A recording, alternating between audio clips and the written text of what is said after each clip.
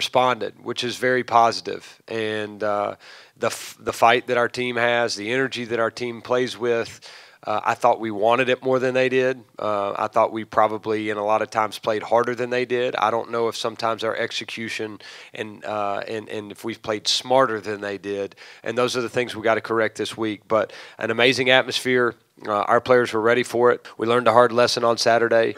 Our guys have responded extremely well on Monday and Tuesday. We had a great practice this morning, and now we got to take what we learned from last week and make sure and go play great at home this week. You know, the way we played, how hard we played, how well we responded to adversity is now the standard because you've shown me you can do it. So I don't expect anything less moving forward. If we can control what we can control, then we can beat the teams that are on our schedule. And I think it made it that much more glaring to our players that everything we talk about that we need to do during the week to have success on Saturdays is directly correlated to a win or a loss. And it really doesn't have anything to do with the opponent. It has a lot to do with us and our execution. So they've responded great. I mean, this is still another team. It's not hard to get these guys fired up about playing UMass because they drilled us a year ago. And it's an opportunity to play at home. These guys are excited about being at home because of what they saw the first time we played at home. So hadn't been difficult at all. They've been great.